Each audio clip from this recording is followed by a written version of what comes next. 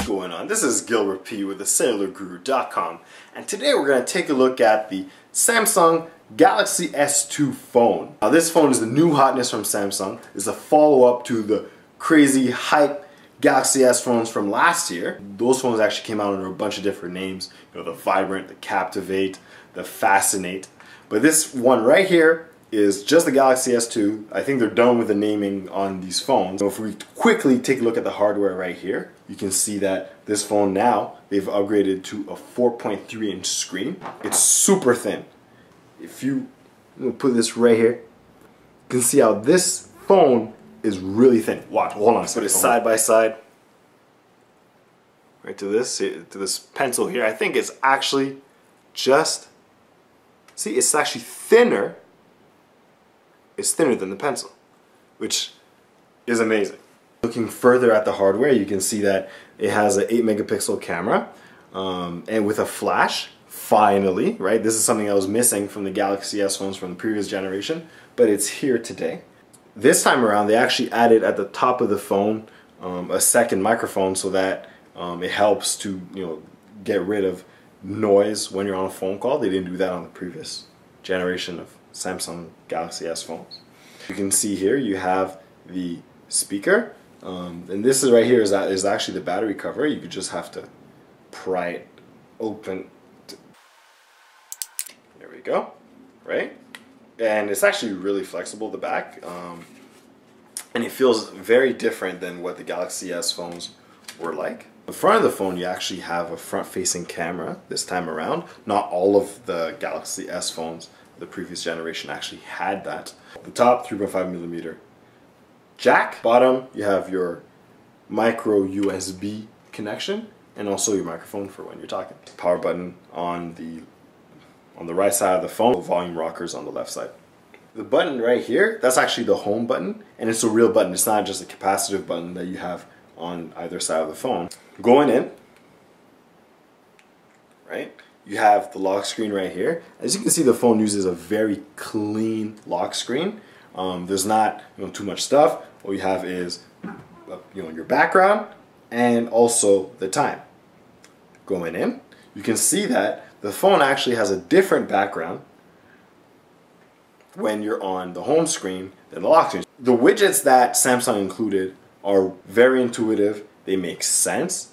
And you know what? They really add to the experience. So you see here, there's a digital clock. A lot of people like to see that on their Android phones. And then here you have the weather, and I think it's a really nice looking weather widget. You can see that, you know, it's 26 degrees in Toronto right now. It's a great day. I should be outside, instead I'm stuck here making a video. You can see here that there's a note-taking app, which is pretty cool, right? So, you know, I pulled it up just now. So I'll say something like, remember to buy milk, right? Click save, and boom, it's on the home screen, right? So very quick and easy way to take notes, set reminders, and it just works. Right next to that, I have a small little agenda widget. And basically, this widget is great because it shows you, you know, your next calendar event if it's within a certain amount of time. And there's actually different widgets too. So you can have this little one here that, you know, complements a screen with other widgets on it. You can have also a full page, like, you know what I mean by page, a full screen with just the agenda widgets, and you can see different dates.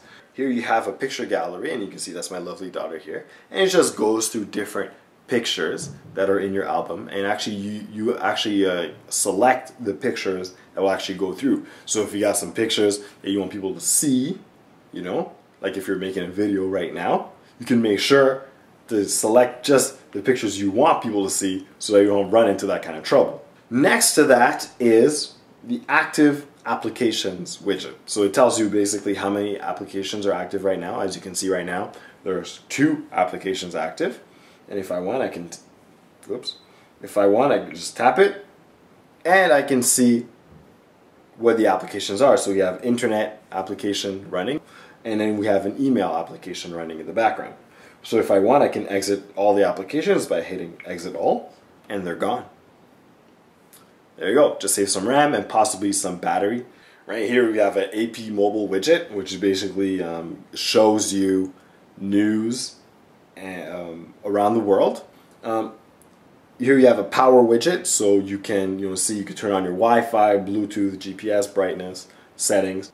Also, if you scroll down, if you pull your app drawer down, you can see that you have also some quick options here: Wi-Fi, Bluetooth, GPS, the sound, and also auto rotation, right? And also your notifications. So at the bottom of the screen, you see there's a widget with some voice options there. There's voice commands, voice talk, and driving mode. If we go into voice talk, you can see that it's a screen with options, and it basically tells you what you can do. You can call someone, you can message someone, you can do navigation, music, memo, and driving mode. So you can either tap these, or you can just speak to it if you don't want to take your eyes off the road. You can just say, "Hey Galaxy, what would you like to do? Map to McDonald's."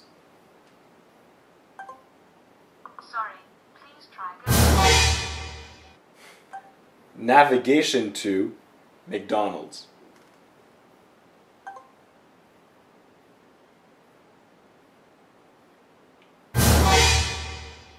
Navigation to McDonald's.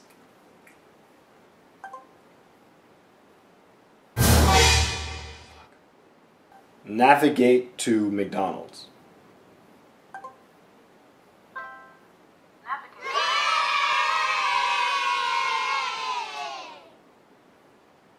Alright, let's quickly select the one that we need. And there you are.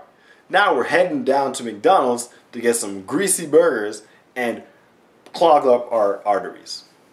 Fun times. Now the last widget that I want to showcase here is the email widget. And this is actually not attached to the Gmail app, but actually to the email app, which comes included in the phone. If you can live without the kind of the push that the Gmail app does, this one actually works really well.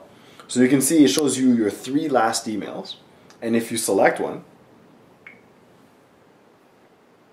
right, you can go into it and read that email.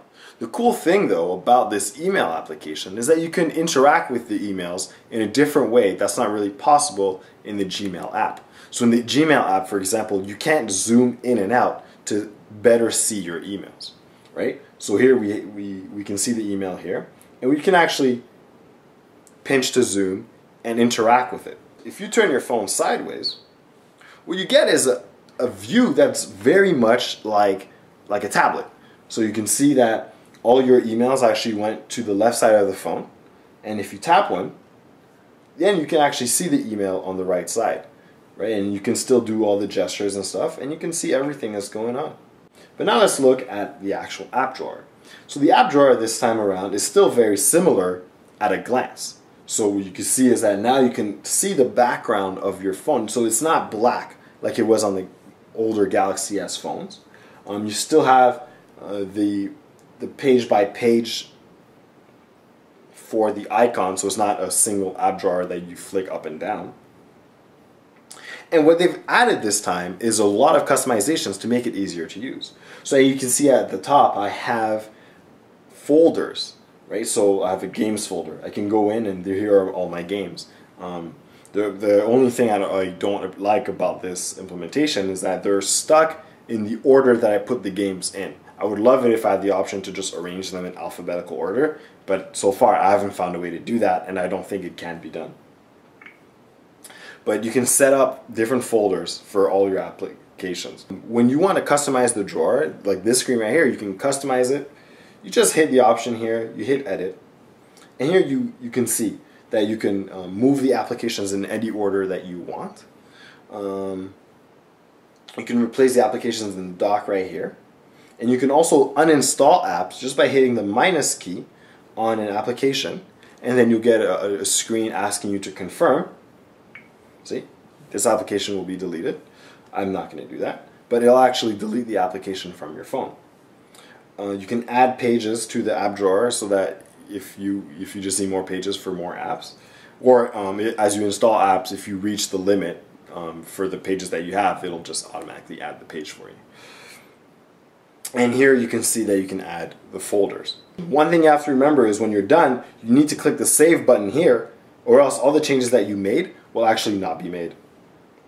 So remember that. When you go to settings, there's an option called motion. So when you go into motion, you can see that there's the different options there. So you can turn over the phone. So if you have a call that's coming in, you can take your phone, right? Take your phone, turn it upside down, and it's going to mute the incoming calls. You can put 2 fingers on the phone, tilt the phone while you're looking at a picture in the gallery, and it'll zoom in and out. You can also pan the phone.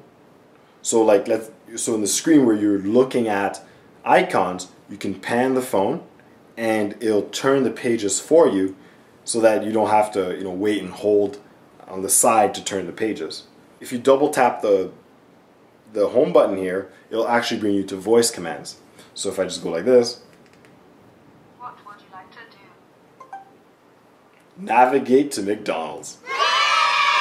So this was our look at the Samsung Galaxy S2. Again, this thing is lag-free, it's quick, has a great camera, and it has that Super AMOLED Plus. This screen is just amazing. I think it's by far the best feature on this phone. I've had the opportunity to compare this phone to other phones out there, with QHD resolution. And yeah, this phone doesn't have the QHD resolution, but that's okay. You know why? Because the Super AMOLED Plus is there. The colors are vibrant. It's like if you're reading, an article, it looks like you're reading off a piece of paper. On top of that, it's fun. You enjoy taking pictures with this. You enjoy looking at pictures, and honestly, all of that adds up to an experience that just spells awesome. So this is Gilbert P. This is the Samsung Galaxy S2. And what I want you to do is go to thecellularguru.com right now for the best news and reviews on anything to do with mobile. Alright, so I'm going to check you guys later, and I'm heading out to McDonald's to get myself a Big